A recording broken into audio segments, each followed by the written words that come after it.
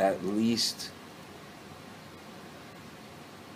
5 bathrooms and 2 bedrooms I went to avoid talking to me, to avoid escape working it out.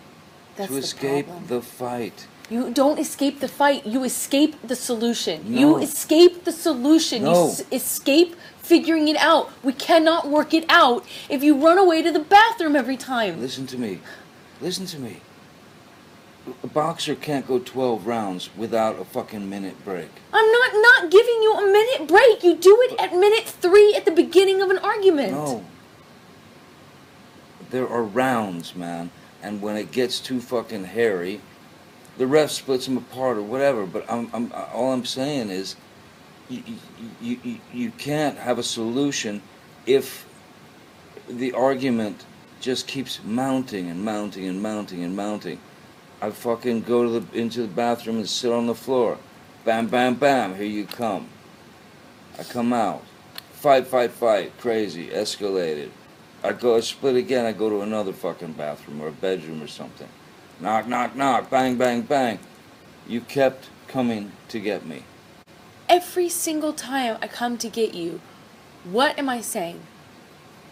90% of the time. Stop, let's work this out.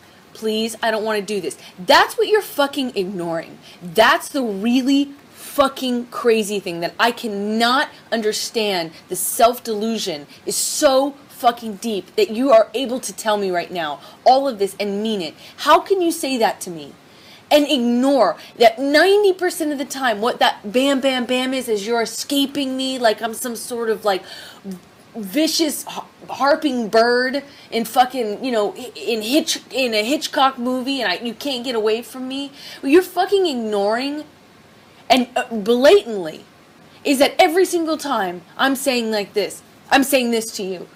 Let's stop. Babe, let's stop. Let's work it out. I'm sorry, can we talk? Let's get over this. Let's stop. Can we stop fighting? That is what's so fucking insane. You sit here and you tell me as if I'm so annoying to you that you can't escape me.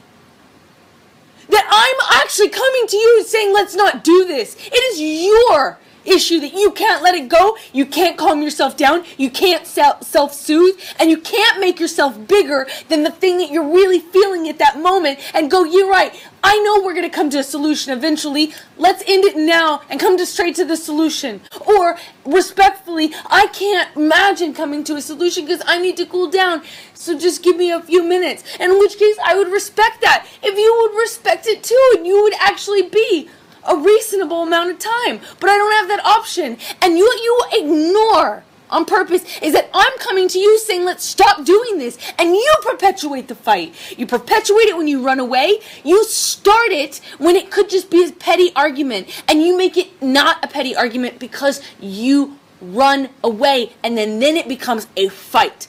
Instead of just saying sorry, instead of working it out, instead of facing it, instead of confronting things, you run away at minute 3, and then it's impossible to work it out because you've insulted me, now I'm mad, and then I have to come to you to go, come out of the bathroom, baby, let's work this out, which I can't do because that's annoying to you too. How would you feel if I ran away from you all the time? You fucking like it.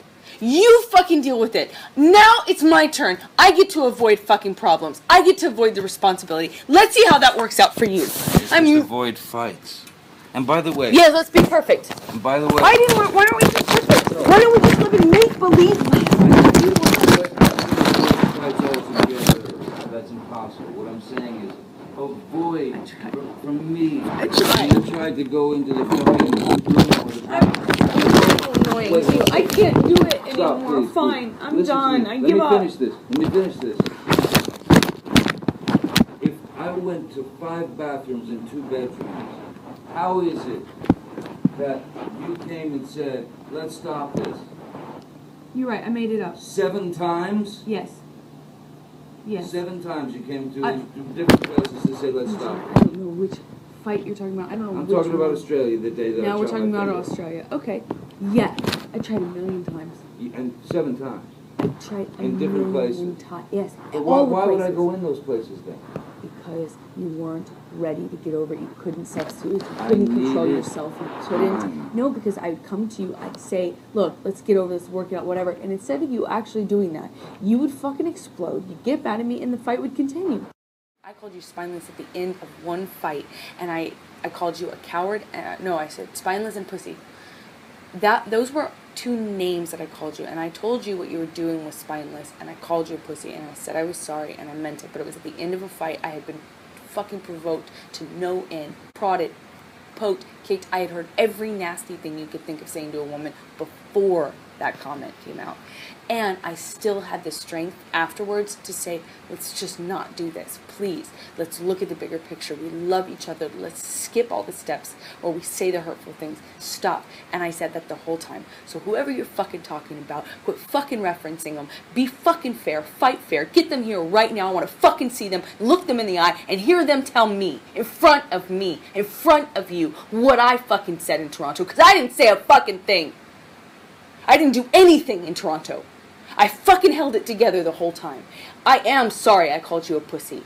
And your actions were spineless, and I am sorry I said that. I'm really sorry I said that. I shouldn't have stooped to that level. But I had said... What actions of mine were spineless? You had said you wanted to get a room at the beginning of the fight. No. Well, then I don't remember what it was.